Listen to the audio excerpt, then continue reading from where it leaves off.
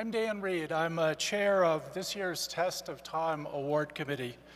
The Test of Time Award recognizes an outstanding paper that's deeply influenced the trajectory of high-performance computing and has, as the name suggests, stood the test of time. Today, I'm delighted to introduce this year's winner, representing a team of people, David Shaw.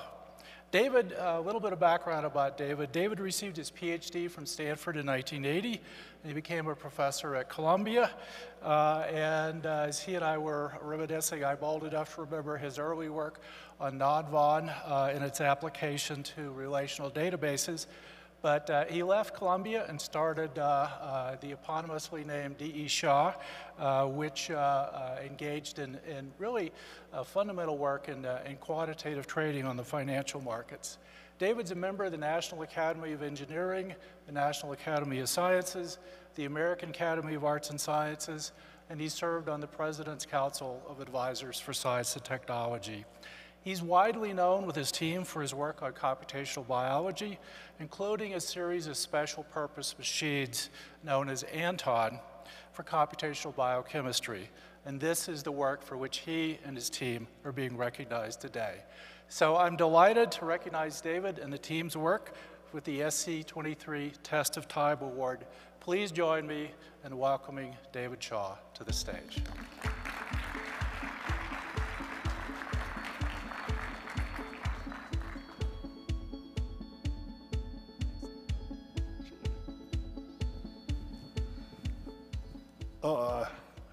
Hi there. I think I can tell people are hearing me because I'm hearing myself echoed twice. I wanted to start by giving you sort of an overview of what our research group does. And then, since the idea here is to talk about a paper that has had an impact over the years, I wanted to talk a little bit about what some of the guts of the machines that we've designed are, and then talk not just about the whole issue of what's going on within the supercomputer industry and where we fit into that, but also the applications, because a lot of what's going on over the last, I think it's 13 years now since, 14 years since SC09, has been the applications. So I'll be showing you some movies, and if I run out of time, I'll just show all of the ones that I've got and stop there. So D.E. Shaw research is, now let's see if I can make this happen. There's a weirdness in displaying it. Yeah, it's working. We work on a couple things. One of them is designing and developing new kinds of computational technologies to understand the behavior of biologically and pharmaceutically interesting molecules. And those tend to be proteins, sometimes nucleic acids, but fairly big systems, which then are biological systems, which when we design drugs, the most common thing historically has been to take small molecules and design them so they interact with those proteins in a way that changes the behavior, either to understand how it works in the body normally or in a disease state, or, and this is the long-term goal and always has been for us, to design new molecules that could serve as medications, which is something that we're finally actually doing just the last few years. The kinds of technologies that we use, there are a couple now. The main one has been, and the one that's most relevant to what we're all gathered here for, is special purpose supercomputers, and in this case designed specifically for the application of molecular dynamic simulations. And I'm going to, since not everybody in the supercomputer audience will be familiar, I'm going to take you on just a very quick tour of what that kind of application is, so you can sort of see what are the time-consuming parts, what do you need to speed up, and then what do you get out the other end.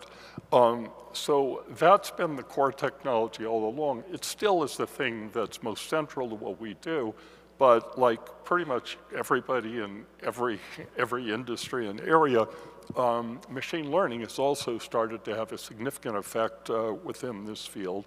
And we're especially interested in the various kinds of synergies, both complementary and synergistic relationships between, I'm going to be saying MD simulations, molecular dynamics, watching the molecules move, and the whole area of machine learning. So I'm not going to spend much time, but I'll be pointing at that a couple times. Okay. So just another bit about how we're organized, what we are as a group. This is an inherently interdisciplinary effort, and that's because, you know, I've sometimes flipped the chart, but at the top level in terms of, you know, closest to the end user, we have a group of drug discovery researchers who are involved in the final stage of understanding the pathology behind a disease and then designing a medication for it. But then a group of scientists, computational chemists and computational biologists who have done the research over the years that underlies a lot of this. And then as we go on, we're very much a research-driven enterprise, so that's a major core thing that allows us to do what we do. And then as we move toward the technology, the drawing group circles around is a little difficult, but we have a number of computer scientists and applied mathematicians, and then the underlying thing that runs everything that we do is the responsibility and the product of the genius of a group of computer architects and engineers. So let me quickly take you through an MD simulation, both to see what it is, but especially to see what's hard about it and what takes so long. So basically, what you're doing in an MD simulation is you have a molecule, let's say a protein, with a lot of atoms in it, and that might be anywhere between tens of thousands and now, you know, on our most recent Anton, some millions of atoms. And what you want to see is you're basically integrating Newton's laws of motion to see if you start at a certain point and then forces act on the molecule, how does it move over time? How does the shape change? How does it interact with other kind of molecules and so forth? So the problem with this is that in order, you're basically integrating an initial value problem, a partial differential equation that's an initial value problem, and you do that by breaking time into little time steps. And it turns out with the underlying frequency, the harmonic motions of a biological MD simulation, you have to break time up into tiny time steps on the order of a femtosecond, sometimes 2 femtoseconds if you're really clever. And that results in a lot of things. Each one of those 1 femtosecond slices, you have to do a lot of stuff, and that turns into a very computationally demanding problem. So what do you do on every time step? Well, this is not quite right. It's just a good way to sort of visualize it. Think of it as, and this is kind of like what happens with one of the types of forces, electrostatic force, the Coulomb interaction. If you look at all pairs of atoms, let's say within a molecule, you want to see what the effect of each atom is on each other atom. So it's a quadratic process. You can cheat a little bit and do things at a greater distance without it, and we and everybody in the field do. But this builds up very fast. It builds up as n squared, where n's the number of atoms. And then the simple thing that you do after that, although I thought I had, did I eliminate the force field? Yes, so I guess I decided not to go through it in detail. So what you're going to do at the top level is you calculate the forces on every atom, and then you move the system, move all of the atoms in that direction a little bit, and then you repeat the process, you know, a gazillion times. And in particular, in the sort of period of time that we were most interested in doing, for the first time, nobody had done it for this long, but there was reason to want to do this for periods on the order of, say, up to a millisecond or so, or a few milliseconds. And that turns out to be 10 to the 12th time steps. And then each one of those evaluations, I won't go through now what it is, but has several parts to it. Some of them are simple spring motions for covalently bonded atoms. Then there are more distant forces like the electrostatic interactions. Some others that are slightly weirder, something called the van der Waals interaction, which is actually a pair of different interactions, one of which is full of quantum weirdness and hard to describe even if I had an hour here. But all of those things have to be done for every atom with a quadratic number of atoms in every time step. So it takes a really, really long time. Now, prior to the completion of Anton 1, which was it was presented at SC09 and I think got up and running in 2008. And before that, the fastest supercomputers in the world had simulated at a rate of about 1/10 of a microsecond of simulated time a day, about 100. Oh God, I always mix up. I'm just going to leave it the way it was here. Is that number right? Yes, that's right. 1/10 of a microsecond per day. And the longest simulation that had ever been done was 10 microseconds long, and that was on one of the world's fastest machines and lasted a good deal of time. I can't remember if it was months or just weeks, but it was a heroic computation. But the problem was that many of the most important biological phenomena and also the kinds of phenomena that were most relevant to potential pharmaceutical design, we had known, the whole community had known, took place on time scales between 10 microseconds and 1 millisecond. So you were orders of magnitude, a couple orders of magnitude short of where you had to be. And people had done MD simulations, and I'll actually show you a little picture of an MD simulation. And there were interesting changes to watch, but a lot of it was just things vibrating and not showing the big changes that are highly relevant to both biological and pharmaceutical applications. In 2008, we finished a machine called Anton 1, and we reported it in the paper, which our group has, been fortunate enough and gratified enough to get this prize. And what it did was it used a highly unusual, specialized high-performance computer that was designed specifically for the MD application, massively parallel and using custom-designed chips, ASICs, and had a lot of specialized hardware for things like particle interactions, pairwise particle interactions, where I was mentioning two particles, you want to see the forces on each other, and a variety of other things that are just kind of in the various inner loops for that sort of processing, all put onto silicon in a way that can't do anything else. It's not like we were smarter, knew how to design better supercomputers. It was a very restricted task, and it wound up working very well for that. So I want to make sure I keep track of the time. Let's see, Dan, do you know when I'm supposed to break? 45 minutes. Okay, and that's starting like 10 minutes ago or something? Okay. And you'll yell at me if I go too long. That's great. Okay, good. So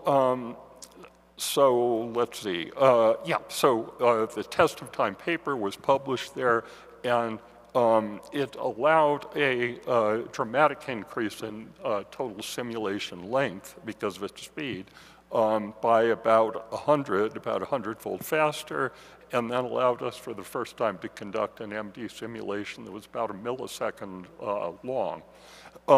And that showed up all sorts of new things. So why was Anton 1 fast? And some of the things are still there, especially the general design philosophy, but we're now on Anton 3, and I'll try and give you sort of a quick Cliff's Notes versions of just a couple of the changes that have gone on over the years and what drives them. So there were, I believe I broke it down into 3 different areas, but one of the most important was the co-design of the architecture, the algorithms, and the biophysical models that we were using together. Because if we had just taken conventional fast supercomputers, general purpose supercomputers, and run new algorithms on it, we could have gotten some speed up, but it really would have been much too slow to get into this sort of time frame. And conversely, if we took a new type of supercomputer, a new architecture, but ran conventional algorithms on it, again, we could have gotten a significant speed up, but nowhere near 2 orders of magnitude. So it was thinking out the 2 together and trying to figure out how you could change the nature of the problem in a way that you could design a machine for it with the algorithms and the whole thing would work. And then the final part was the biological model. So there are various ways that you could describe the underlying chemical systems, represent something by point-wise charges, or it can be done with, multipole expansion with spherical harmonics, and various things can be represented all sorts of different ways. If you've got polarizable charges that you're representing, that can be done in different ways. So while we were thinking about what to build and how to actually use it, what the algorithms would be, we were also thinking about, okay, this wouldn't work very well, but if we model this underlying system and the physics of it in a certain way, then we could build something that would be very fast for it. And in terms of the architecture itself, the core thing, as always, there's kind of an inner loop, and in this case, there's the key things that you need to do are highly regular, and that won't be the case for all problems. You couldn't build an Anton for all applications. Sometimes you can prove that you can't go faster than a certain speed, for example, because of inviolable bandwidth or latency considerations. But in this case, there are some things that get done so much, and so Anton was designed to, based on the physics of the underlying molecular interactions, and the core part of it was very inflexible. It was just a bunch of logic that was really fast, really stupid in the sense that, the information all flowed down in a pipeline, no looping. There would be some tables and parameters, but nothing in that part of the system was programmable. That was kind of the core part. Now, we did need flexibility and programmability for some kinds of operations, but even then, the highest priority was given to, we'll have some stuff that's programmable, but we were brutal to the people who were designing that embedded software and put a high priority on having it run fast, even though it wasn't trivial at all to program. You had to keep track of a highly horizontal architecture and keep track of what you're doing and then verify it and so forth. So the basic idea was really high density, very dumb processing for wherever you can. And then for the part where you really can't, having enough flexibility and no more. So this is, I think this actually isn't the diagram of what finally got built, but it sort of illustrates, oh, I may not have a pointer easily. I'm going to try, I have to move it to a different screen. No pointer. This is like a video game, which accounts for why I can't do it. Well, it's okay. I'll do it by color. So this is one of a number of what we call pairwise point interaction pipelines. So they're designed to be highly efficient for interacting 2 atoms, for example, or in some places for interacting an atom with a grid point on a very regular grid. And that's what it can do, and that's all it can do, but really, really fast. The thing to notice here, it wouldn't help that much to point out all of it, but this is one of many that were placed on the chip. And the key thing is, if you see the blue boxes here, each blue box represents some arithmetic going on. And it's structured in a way where the top, I'll point from here. So those top rows, what they're doing is screening out two particles to get rid of all the ones that are obviously, in some sense, too distant to do that kind of calculation. And those are little skinny arithmetic units, like I think 8 bits is what we wound up with wide. And then does a little arithmetic and then concentrates the flow to the ones that now you want to look at more carefully. They go down these various pipelines. There's some lookup tables and so forth. And then at the end of that, what comes out is either the forces on all of the individual atoms or the potential energy of the whole system, which turns out to be something you use in a variety of ways. So it's really fast. I won't talk about the tower there isn't enough on here anyway, but there's a flow of data that comes from outside in a highly regular way. Combining that logic with a whole discipline for the communication resulted in a lot of speed, but just for this application, not a super fast supercomputer, really a special purpose device. So that I just alluded to it, but the last component of making it fast was communication done in a very disciplined, very particular way at all levels within the machine. So within the chip, data flowed, and data still flows in Anton 2 and Anton 3, basically whenever possible to exactly when it's needed. It doesn't stop off around the way. It doesn't go into a global memory even on the chip.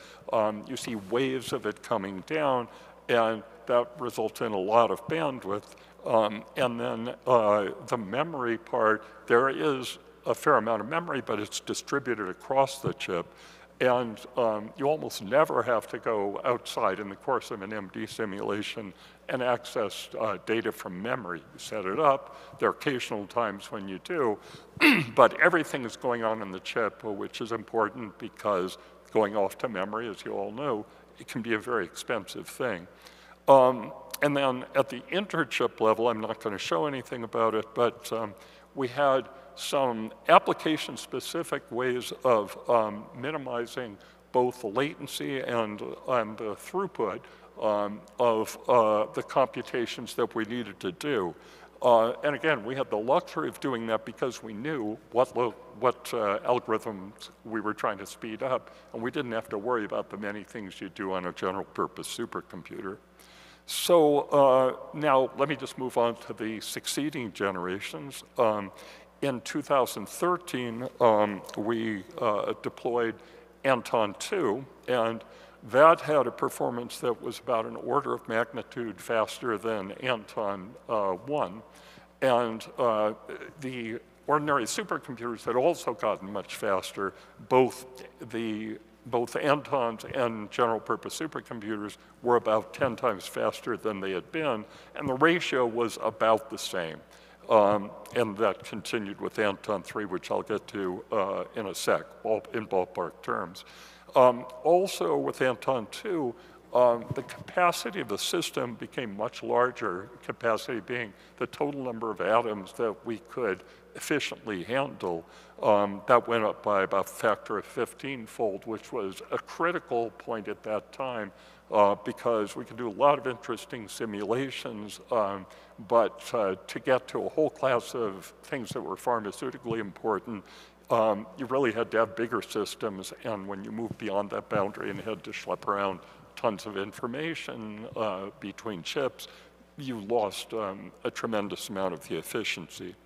And we also improved on the flexibility and the programmability of the parts of the system that were programmable.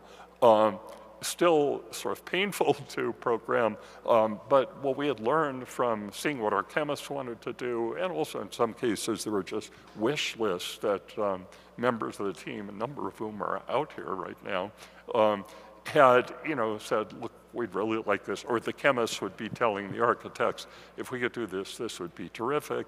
And we were pretty disciplined about saying, if we start doing all of the items here, we'll never actually get to silicon.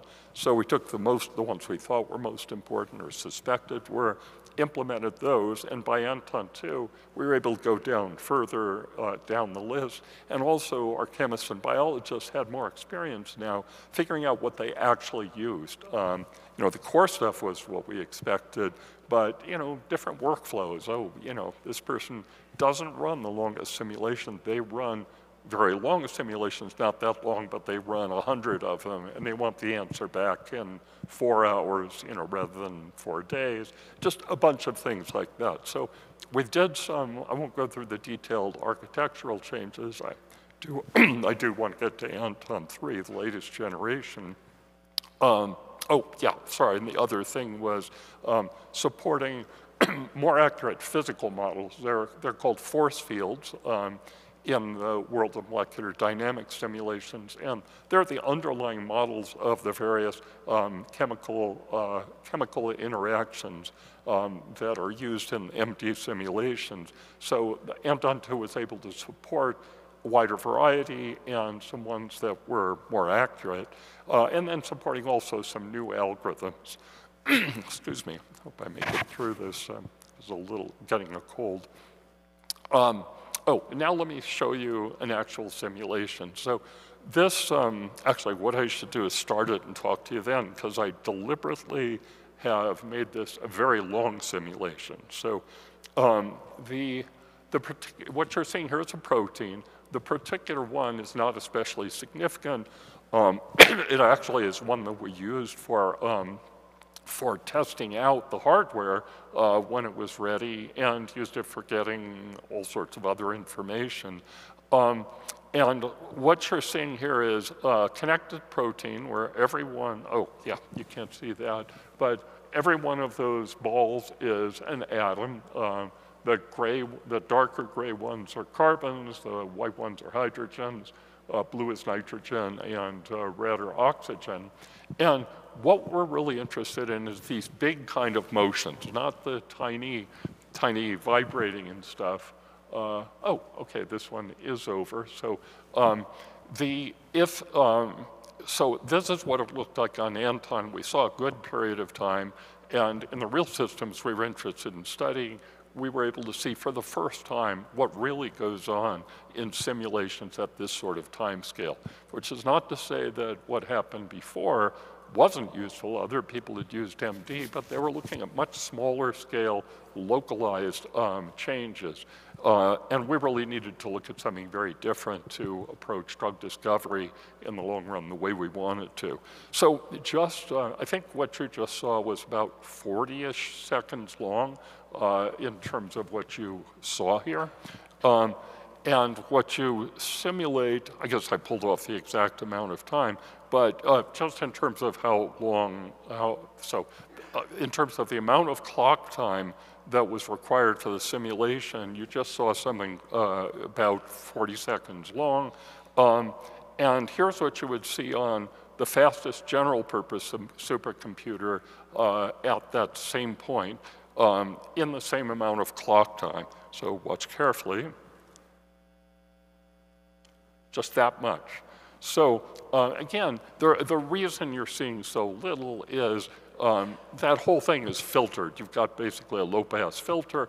Otherwise, if you spread it out and looked in detail, you would have seen all sorts of interesting vibrations. For the long Anton simulation, you just see a blur because it's so long and so compact. So people were studying real things, but those parts where the whole protein moved into a very different structure, those were key things, and it was important to us and was something that was very interesting to a lot of people within the field to see for the first time.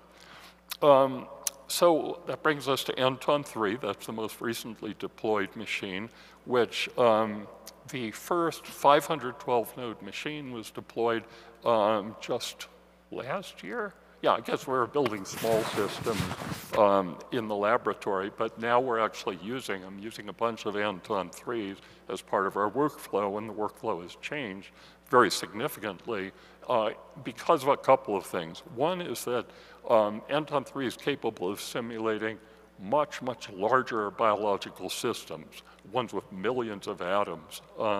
And that opens up a whole new set of things. For example, simulation of the ribosome, which is a tremendous assembly, a machine basically of a bunch of proteins and a bunch of nucleic acids and some other random stuff that basically manufactures the proteins in the body based on instructions that go into it in the form of RNA. It's a big classic structure. Its structure won the Nobel Prize. And we wanted to see what was really going on there so we can simulate those kinds of things now that wouldn't have been effective, would have been very inefficient to do on Anton 2. And it's also another order of magnitude or so faster than Anton 2, so about 2 orders of magnitude faster than Anton 1. Again, there's like a 2 order of magnitude also improvement in Anton over the current Anton in each of these generations compared to the then current fastest general purpose supercomputer. In fact, I think we've gained on that a little bit. Both curves got better, and Anton's a little bit better relative to the general purpose approach. This is, it's got a lot of information on it that I won't try and go through, but the x-axis here is the size of the chemical system, that is, like the number of atoms, it's what's there. And then the simulation speed is on the y-axis, and that's measured in microseconds per day. Now, you see various curves, it's a log scale, and you'll see various curves here that show as you go up in system size, you know, the performance goes down. You're simulating more stuff, so that makes sense. And there are nodes here that are from Anton 1 and Anton 2 and some other things, or a couple I erased on the slide. Somebody else made it, and I just did some things to remove some of the information there. But in some of the regimes here of chemical system size that we're quite interested in at this point, not the only ones, but that are important, you're seeing an improvement from the best conventional supercomputers compared with Anton 3 of, you know, a little more than 2 orders of magnitude. In the center part, you know, close to 500 times faster.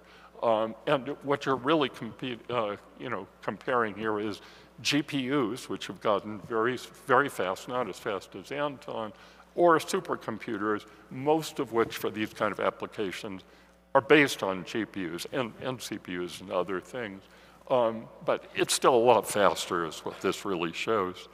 So what did we do differently in Anton 3? Well, there are a few different things. There are actually several pages, and I tried to pull out things that seemed particularly important, so I've just got 3 here. One of them is to refactor the layout on the chip, and let me just backtrack and say what that was in Anton 1 and Anton 2. So I mentioned the very fast, very dumb computations. I mean, not by dumb people, but things where you can't really program it, but it's blindingly fast. And those were represented by a bunch of little sub-modules. You can think of those as tiles that were all clustered together. And then separately, there was a part of the chip that had a bunch of flexible subsystems that could, within limits, you know, they were quite fast for, you know, something that was, and very ingenious for, you know, I didn't do any of it, so I can say that, for that kind of flexible computation. But they're important also, and they lived in a separate sort of subcomponent on the chip. Now, in Anton 3, that was changed around, so now what we have is one, it's not literally, but one type of tile that represents both of those functions put together to form, you know, a larger tile. And then, so, you know, the flexible and particle-particle interaction part are close to each other, and then there are lots of them. And, you know, partly that's a reflection of the fact that over time, technology evolved so that some things got a lot faster and power lower and various other things, but some things relative to those became the real bottleneck. So, you know, we're really finding that communicating end-to-end across the chip was slowing things down greatly, and so you wound up wasting some of the speed.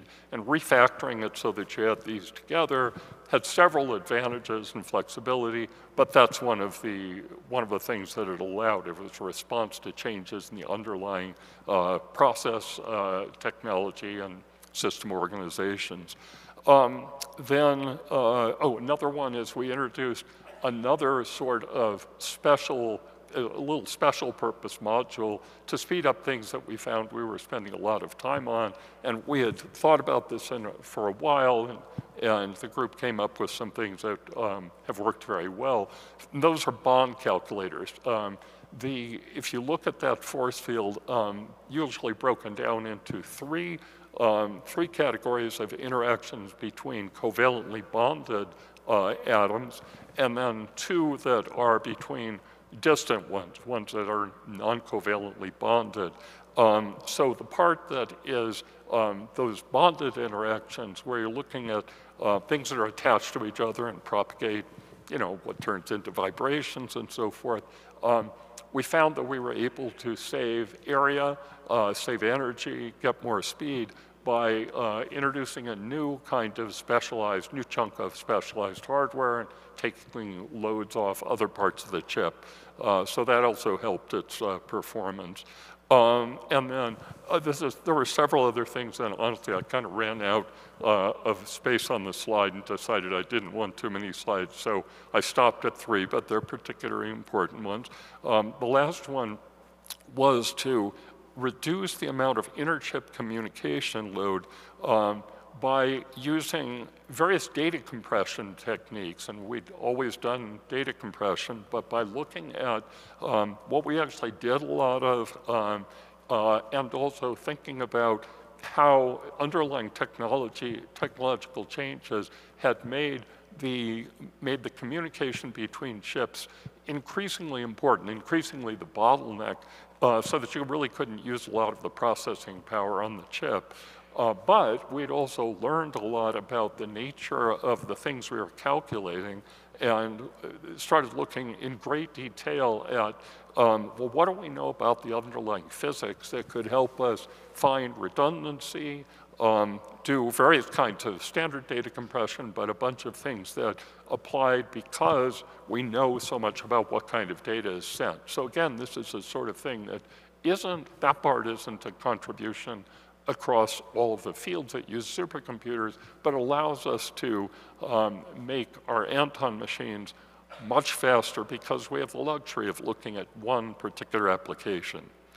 So let me just move on now to the impact. This is oriented toward which papers had a lasting impact and in various areas. Some of it, I won't spend much time on it, but it was very pleasing to us that people were interested in the supercomputing community and the kind of approaches we used. Historically, it had been very hard to have special purpose machines compete with general purpose machines. You'd have something where people worked like crazy, got a 5-fold speed up, and then ordinary technology accelerated so fast that, or maybe they had 10-fold and it was reduced to 3-fold, and it was hard to find a market, whether it's literally that or users who could use that. And it was great that Anton actually got a factor of 100 for this particular application. That was exciting to us. But the part that really relates to our long-term goal more was to do the underlying science, learn stuff about these molecular systems, and then ultimately to cure some people. That's what we always wanted to do. So let me start with the research part. Right after SC09, where we reported on the architecture and some initial results and so forth of Anton 1, we published a paper the next year in the journal Science that reported on things that we'd done on Anton 1. And they were accomplished. What we were able to learn was things that required a couple of orders of magnitude of additional speed. And you know, people have been working in protein systems and motion and physiology. I had several of them come up to me after we presented in talks what we've done, and some of the world's great ones said, look, I know more, they knew much more than I did about each of those systems, but they said, I know about some of these changes from all this evidence, but you know, looking at the movie, seeing those kind of changes, it was sort of like, that's what a protein is, you know, like that's what it's doing. And it does seem like the visceral feeling for it, just what it looks like, that is worth something, at least to somebody like me who doesn't have a tremendous background in the physical chemistry or the molecular level biology. But also this first paper that we published, which was in Science, it did two things. One is it introduced the first millisecond long simulation, which was dramatically longer than what had happened before, and was able to gather some clues, gather some data about what do proteins do? How do they move? What time scales? What are the linkages? And then also a particular problem that had been of interest to the field for a long time, which is, this is very, very confusing. Was often referred to as the grand challenge problem of protein folding, the protein folding problem, which is, as used over the years, really means two completely different problems. One was to understand the process of protein folding, and then the second one was to predict the structures of proteins based on just the amino acid sequences, because it was discovered many decades ago that, you know, the code, the genetic code uniquely determines the three-dimensional structure of proteins, and then in most cases you could just squirt, you know, these polypeptide chains into a petri dish or test tube or whatever they use, and it would fold up into the right shapes. So understanding that process was important. And then what's happened much more recently, turns out actually one of the, oh, it's on the next slide, I guess.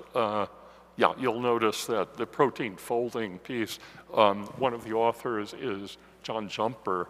And for those of you who know about this area, John was working in our lab, then went out to finish his PhD, and then later become the head of the AlphaFold project, which has been able to predict for the first time the structure of a large fraction of all proteins using machine learning techniques. And that's a different problem. That's something we never tried to do. We were doing we wanted to see the dynamics and see what was going on. But the paper made a real impact, both in terms of understanding how proteins move and also protein folding in particular, which was in large part an example, because it's involved in certain diseases, but that's not why we were really interested in it. And between the two of those things, the paper in Science received an enormous amount of attention. It became the most cited paper in the field of chemistry for a two-month period in the summer of 2011. Is that right? Yeah, that's when it would be. And also Science did a thing where at the end of the year they would list their judgment of the 10 most important scientific breakthroughs of the year, and they listed Anton as one of Anton and the discoveries that were made using it as one of the 10. So let me just quickly, don't really have time to show much about any of these, but I'll just show you one picture of, you know, I think it was really the first protein that we saw fold. And let's see, I think the gray part, this is actually two copies of the protein that we're seeing fold. The gray part, you don't have a cursor, but the gray part here is the static known structure, which had already been determined for this fairly small protein. And then the part that's in, it varies from one end to another, but the sort of yellowish to orangish part, that's going to move around. So we started with it in an unfolded form, and you're seeing it go around and search for its correct structure. And there were a lot of hypotheses and, in fact, deadly battles between two camps who had different approaches, you know, different hypotheses about how protein folding actually worked. And this helped to answer some of those questions. And you see it actually folded up into essentially exactly the correct shape. So it was an uncomfortable period there. Well, you know, we got calls from different people who were on the different combatants in that basic battle. And it didn't fully resolve it, but provided a lot of the information that people were interested in seeing. Now I'm just going to show you and move into the last part of all this, which is drug discovery. So let me just show you one simulation that was done on a protein that's called the Src kinase that actually is implicated in cancer in a form of leukemia. And there's a drug that's an approved drug that's been used for the treatment of this kind of leukemia. And what you'll see in this is the process by which that drug finds a location where it's going to bind. These drugs, you know, have their effect. They're targeted. They're referred to generally as targeted medications. They bind to a particular part of the protein, which is in gray. The molecule is the drug-like molecule. Actually, the drug is hiding in the back. And it's a very simple kind of simulation where you release it in a box of water and a little bit of salt, and you see whether it can find where it's supposed to go.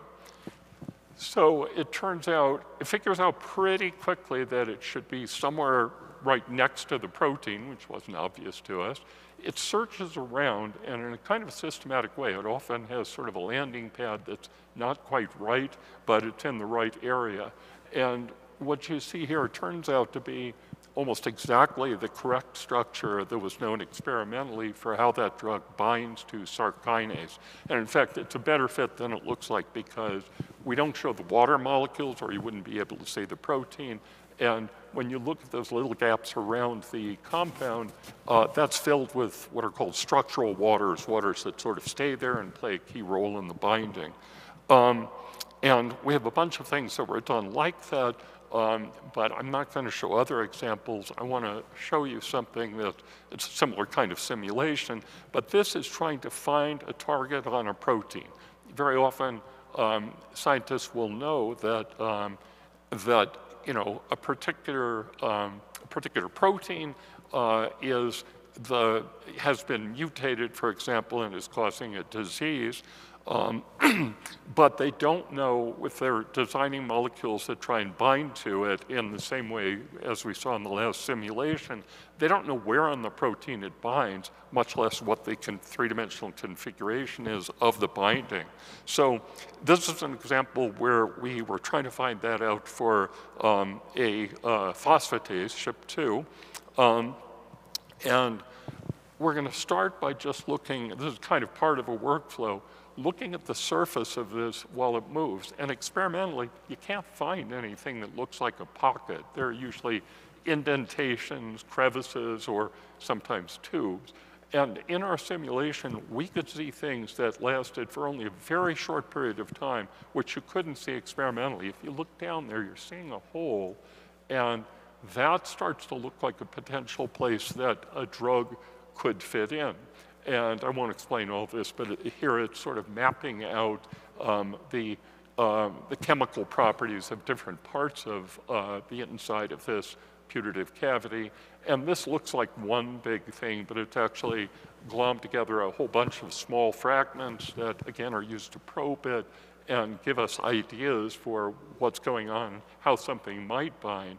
And then when you look at a molecule, a single molecule, which might turn into a drug, and here is one, sure enough, this thing binds to this pocket, which is not visible. It wasn't suspected that it was actually there.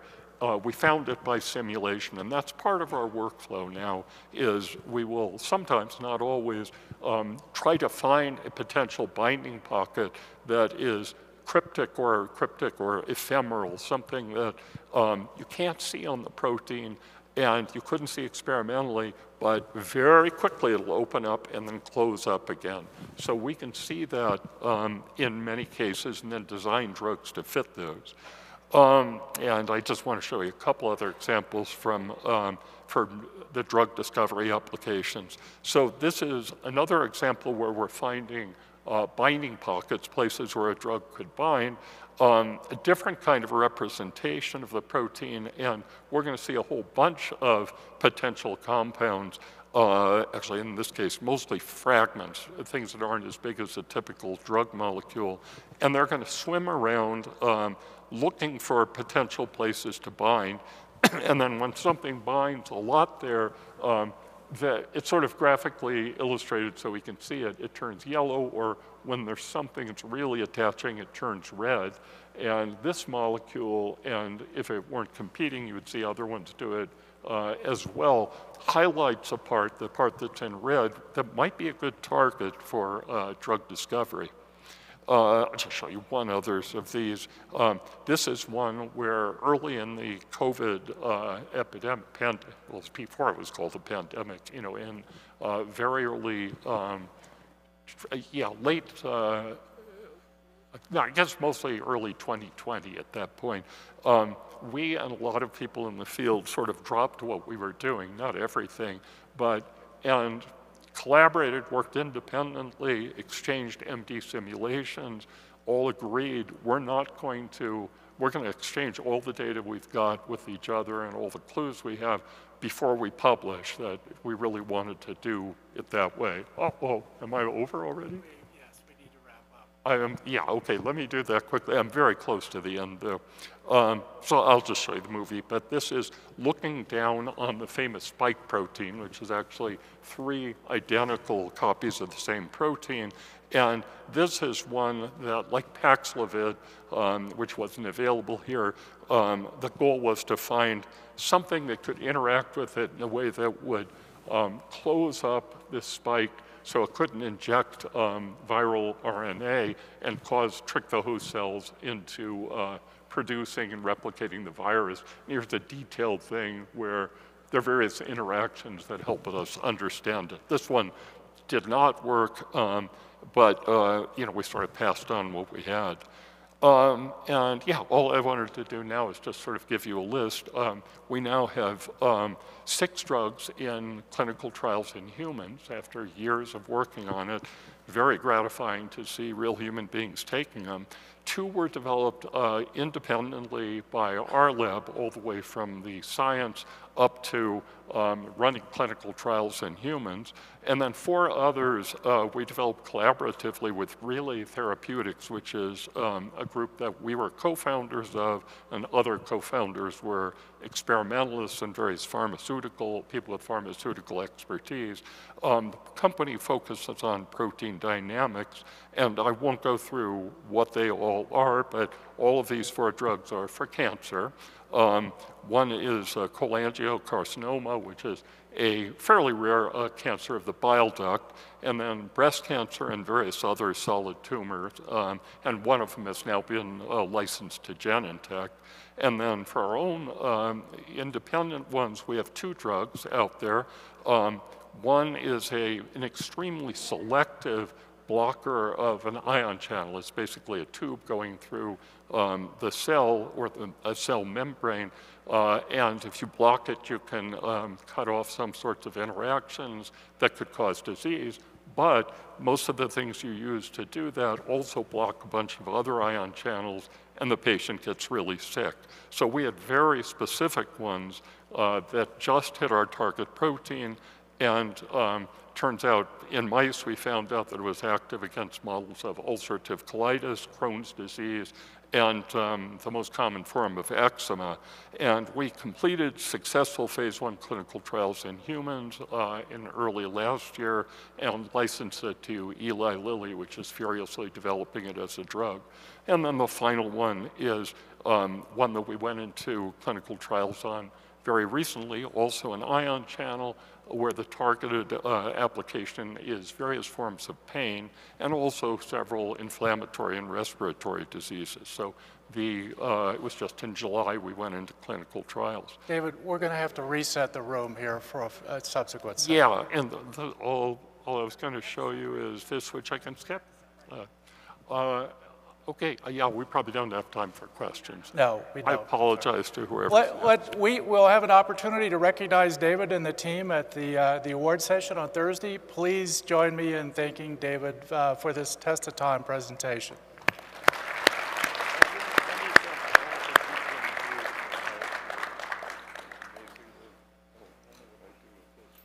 We'll take care of it. All right, thank you all.